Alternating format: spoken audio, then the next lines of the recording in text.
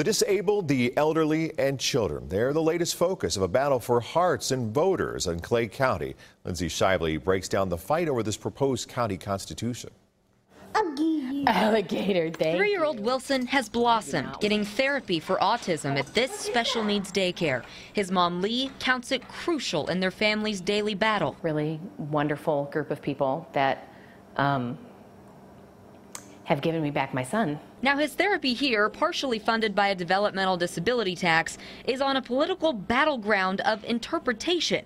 Clay County Commissioner Luann Ridgway says if voters approve a new county constitution, funding for services here will face drastic cuts. And when you start mentioning words like total cumulative tax levy from all funds, there's little doubt that this is included in all funds. But campaign groups have been filling voter mailboxes with this same worry, saying that the taxes for disabled, mental health, even senior services are going to be cut under this new constitution because it limits the county taxes.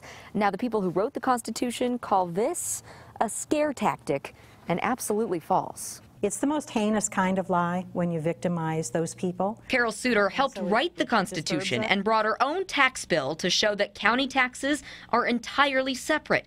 Only the county funds will be affected, even showing an email from a senior services board member who isn't worried. Who knows what this Constitution means? Those of us who wrote it. They may have intended that, but the fact of the matter is we have to deal with the language. Ridgway argues services here would be cut because the county commission does set the levies.